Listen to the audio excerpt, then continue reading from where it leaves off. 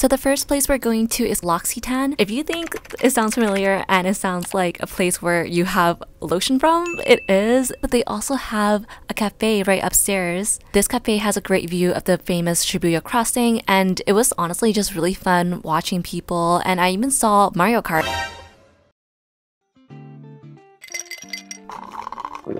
I got the shrimp pasta salad. It came in a really big portion, but honestly there wasn't a lot of shrimp. But despite all that, it was still really good. Had a lot of greens. This is probably the most amount of vegetables I've eaten since I've been in Japan, which really says something about my diet. I got the creme brulee for dessert. It didn't really have that hard, cracky exterior though, but it was still pretty good.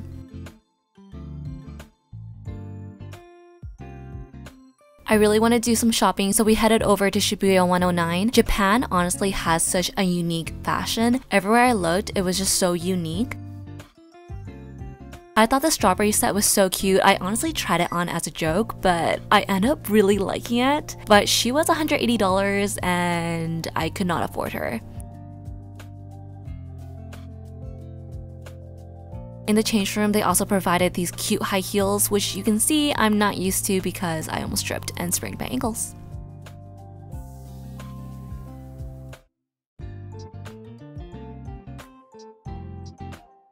I love the sunnies. I actually purchased these.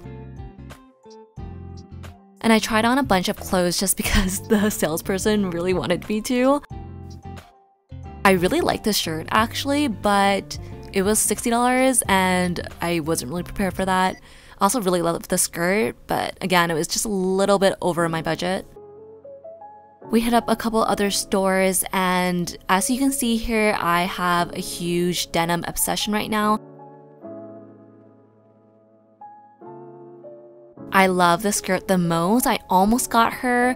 I'm still thinking about her, so let me know in the comments what you think. She was kind of cute. And if you're wondering how they keep their stuff clean and makeup free, they literally give you a baggie to go over your head.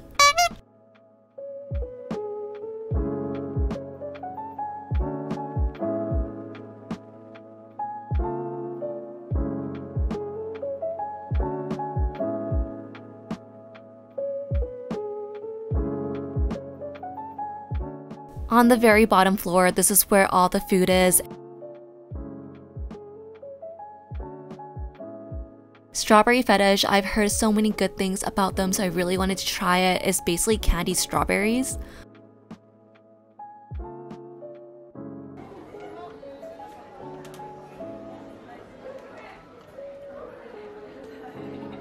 It was pretty good, but I will say that it's really dependent on the strawberries and how fresh and juicy and how big they are. I got the strawberry and grape though, and the grape was just a little too big. As you can see, I was struggling, and as we go further down, she struggles some more.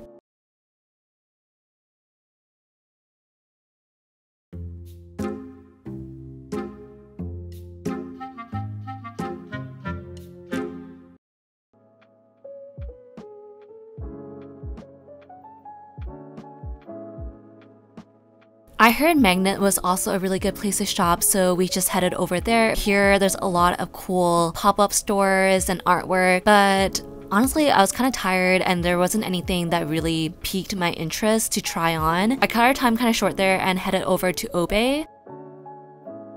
It's a conveyor belt sushi place. I've heard a lot of good things about it.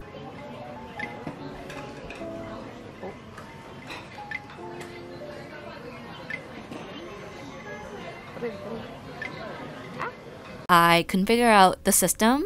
That's just me being a boomer because technology is hard.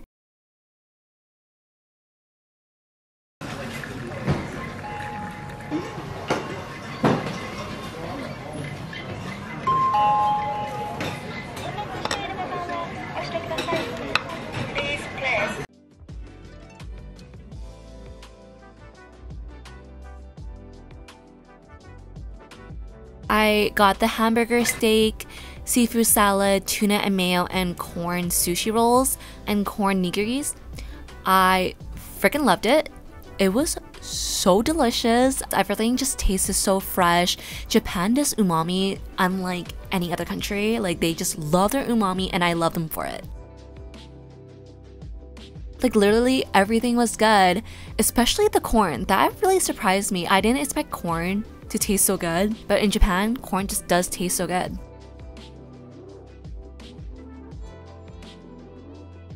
I did a second round and I ordered an udon bowl because I wanted something warm. And then I got this croquet. It's like cheese and tuna. You can see here I'm not really vibing with it, but we ate her anyways. And that basically concludes the vlog. A lot of eating, a lot of shopping. I will also be hitting up Harajuku. So if you guys want to stay tuned for those, make sure you click the like button and subscribe. And I will see you guys really soon. Bye.